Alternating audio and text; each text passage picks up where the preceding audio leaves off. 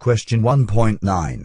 Questioner: if an individual makes efforts to act as a catalyst in general to increase the awareness of planetary consciousness, is he of any aid in that direction, or is he doing nothing but acting upon himself? Answer: I am Ra. We shall answer your question in two parts, both of which are important equally.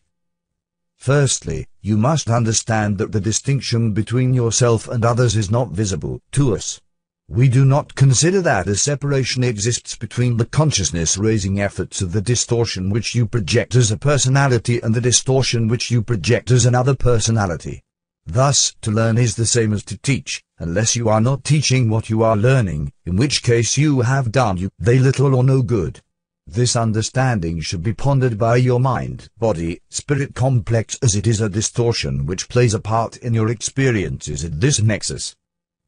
To turn to the second part of our response, may we state our understanding, limited though it is. Group individuated consciousness is that state of sharing understanding with the other distortions of mind, body, spirit complexes, which are within the evident reach of the mind, body, spirit complex individual or group. Thus, we are speaking to you and accepting both our distortions and your own in order to enunciate the laws of creation, more especially the law of one. We are not available to many of your peoples, for this is not an easily understood way of communication or type of philosophy. However, our very being is hopefully a poignant example of both the necessity and the near hopelessness of attempting to teach. Each of those in this group is striving to use, digest, and diversify the information which we are sending this instrument into the channels of the mind, body, spirit complex without distortion. The few whom you will illuminate by sharing your light are far more than enough reason for the greatest possible effort. To serve one is to serve all.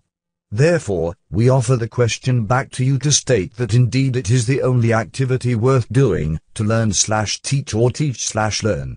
There is nothing else which is of aid in demonstrating the original thought except your very being, and the distortions that come from the unexplained, inarticulate, or mystery-clad being are many. Thus, to attempt to discern and weave your way through as many group mind, body, spirit distortions as possible among your peoples in the course of your teaching is a very good effort to make.